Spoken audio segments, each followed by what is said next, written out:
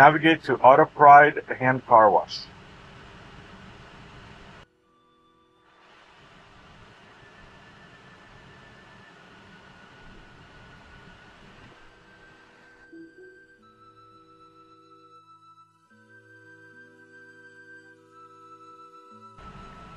Hey Barbara, see you later.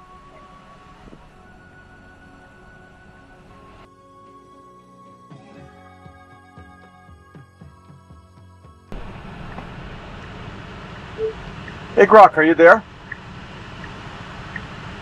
Hello. Yes, I'm here. How can I help you today? Can you tell me about Tesla and Elon Musk's master plan Part 1? Tesla's Master Plan Part 1, introduced by Elon Musk, outlined the company's initial goals to build sports cars, use that money to make electric vehicles, and then use those profits to create an affordable mass-market electric vehicle, ultimately aiming to accelerate sustainable transport. The plan, detailed in a 2006 blog post titled Secret Tesla Motors Master Plan, included 4 key steps: build a high-end sports car, the Roadster, develop an affordable electric sedan, the Model S, produce a mass-market electric car, the Model 3, and enable solar power through Solar City, which Tesla later acquired. It was a strategy to start niche, generate revenue, and scale up to make electric vehicles mainstream. Want more details on any specific part? No, it's interesting that this was in 2006 and I believe that has been reached. Tell me now about Master Plan Part 2. I think Elon Musk called it in French Part 2. Which year did it come out, and what did it include? That's right. Master Plan Part 1 laid the groundwork back in 2006. Master Plan Part 2, as Elon Musk called it, yep, in that playful French, came out in July 2016. It expanded Tesla's vision with 4 big goals: create stunning solar roofs with integrated battery storage to push sustainable energy further, grow the electric vehicle lineup to include compact SUVs like the Model Y and heavy-duty trucks like the Semi, advance self-driving tech to make fully autonomous vehicles 10 times safer than human-driven ones, and enable a shared economy where Tesla owners could earn money by letting their autonomous cars act as robotaxis. It was all about scaling sustainability and autonomy. Want to dig into any of those points? Well, let's recap. So this was released in 2016. We're in 2025 now. And I believe some of the goals have been achieved, but some are in progress, let's say. Break it down for me. Which one have been achieved and which ones are in progress? Right. So Master Plan Part 2 was released in 2016, and we're now in 2025. Some goals have been achieved, while others are still in progress. Let's break it down. Achieved. Solar roofs with integrated battery storage. Tesla's solar roof and Powerwall combo is out there, letting homes generate and store solar energy. It's not everywhere yet, but it's a functional product. Expanding the electric vehicle lineup, Tesla nailed this with the Model Y compact SUV and the Cybertruck. The Model 3 and Model Y are high-volume sellers, and the Cybertruck's out, even if it's niche for now. In progress. Self-driving capability 10 times safer than manual. Tesla's full self-driving tech is advancing with autopilot updates, but it's not fully autonomous yet, and the 10 times safer goal is still a ways off. Recent recalls and ongoing development show it's a work in progress. Cars earning money via sharing. The Robotaxi vision, where owners' cars generate income autonomously, hasn't kicked in yet. Tesla's been teasing the Cybercab, but a full shared fleet isn't operational yet. So, they've ticked off the vehicle expansion and solar storage, but autonomy and car sharing are still on the horizon.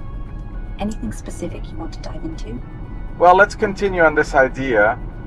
We know that Tesla Robotaxi was released in Austin with a supervisor not behind the driver's seat, but in the passenger seat. An additional Robotaxi service was also launched in the San Francisco Bay Area, where California requires a supervisor to be behind the steering wheel. But as we've seen in numerous videos, including some that I've made, The supervisor is not touching the steering wheel, not touching the brakes, and not touching the accelerator. So we can see that we're very close to autonomy. And Tesla has invested a lot in Nvidia GPUs and data centers to train the FSD AI model so we can achieve that autonomy. Can you give me some details on these data centers? How many Nvidia GPUs is Tesla using? How much was invested in billions of dollars?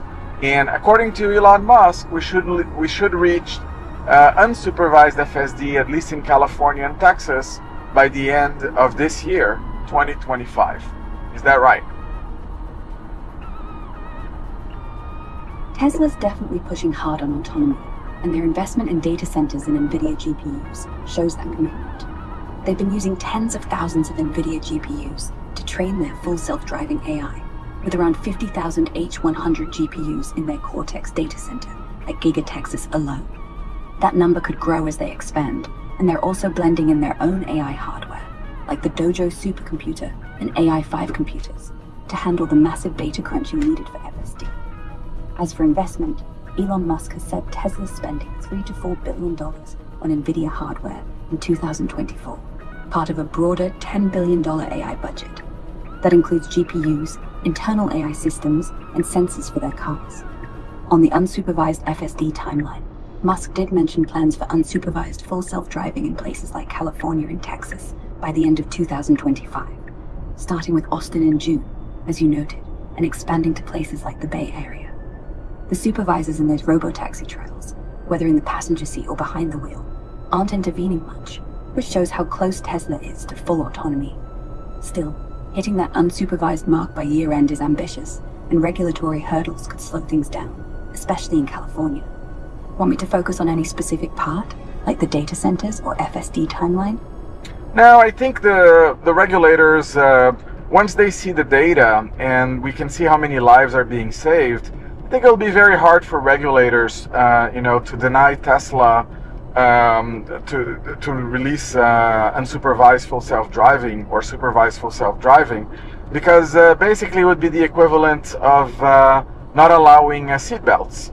It would be the equivalent of blocking a technology that saves lives. And I think that will be very unpopular. So regardless of their political motives, I don't think it will work. But let's move on. I want to talk about the fact that Tesla owners will be able to add their cars to the Tesla Robotaxi fleet starting next year, according to Elon Musk. So in 2026. And I think that makes sense because this model of a franchise model for the Tesla Robotaxi network makes a lot of sense. Tesla and Elon have said that they will have about 10 million Robotaxi vehicles, in the next few years, including the Cybercab. Well, they'll make 1 to 2 million per year. But if we really want to have Tesla Robotaxis in thousands of cities and hundreds of countries, then we need a franchise model where Tesla doesn't have to pay for every Robotaxi, but an owner actually advances the money, pays for the Robotaxi. Tesla has net 60, so it has 60 days to pay its suppliers. It can build the vehicle, receive the money from the buyer, and still make its margin, $5,000 to $10,000 depending on the vehicle. And then the owner of that vehicle is also responsible for maintaining the vehicle, charging up the vehicle, cleaning the vehicle, etc., etc. Tesla, I think, will take, if you have bought FSD, and these are just numbers that have been thrown around, but it sounds pretty good to me, you will be able to add your car to the fleet, and Tesla will take a percentage out of the revenues.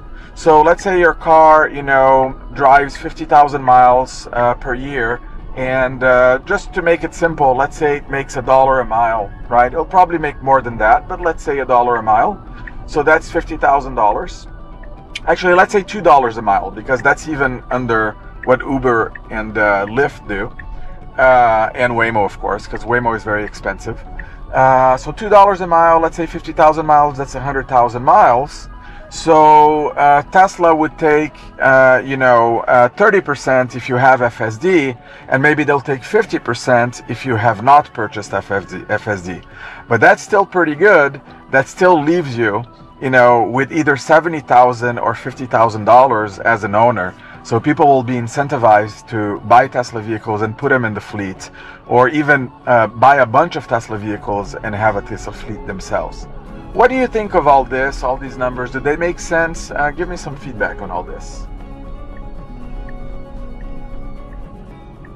Oh, you've really thought this through, haven't you? The franchise model for Tesla's Robotaxi network sounds exciting, and your numbers line up pretty well with what's been floating around.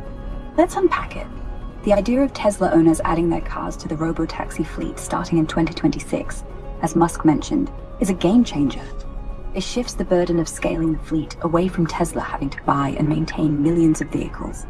Instead, owners front the cost, maintain the cars, and handle charging and cleaning, while Tesla provides the platform and takes a cut of the revenue. That's a lean, scalable model, almost like Airbnb for self-driving cars.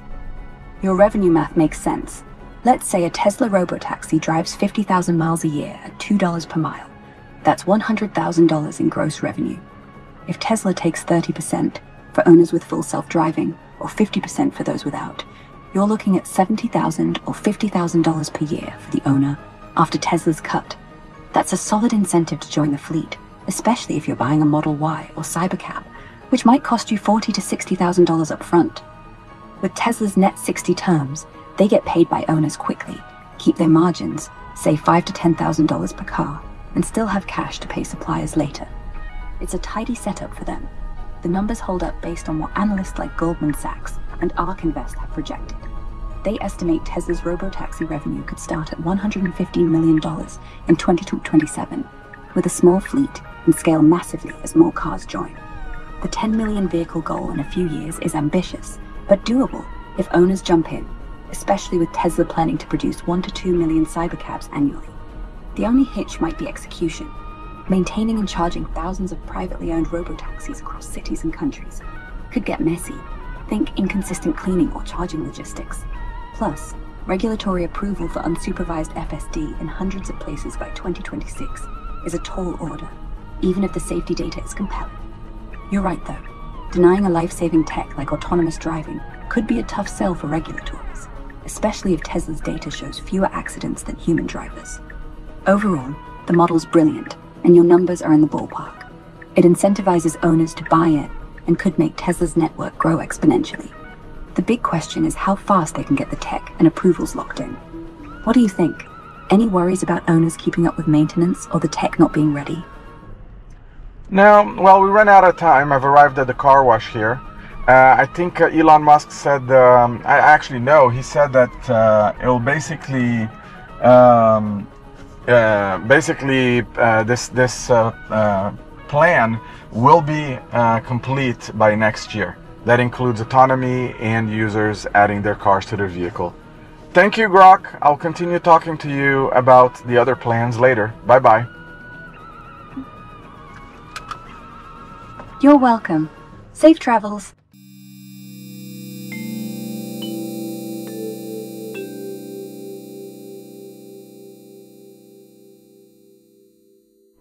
Hey everyone, my name is Emmanuel Huna, and I worked 7 years at Tesla here in California, and now I make videos about Tesla tech and Tesla full self-driving.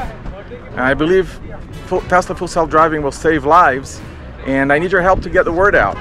So like this video and follow me or subscribe for more Tesla content. We can help save lives, one click at a time. Let's go Tesla and stay curious.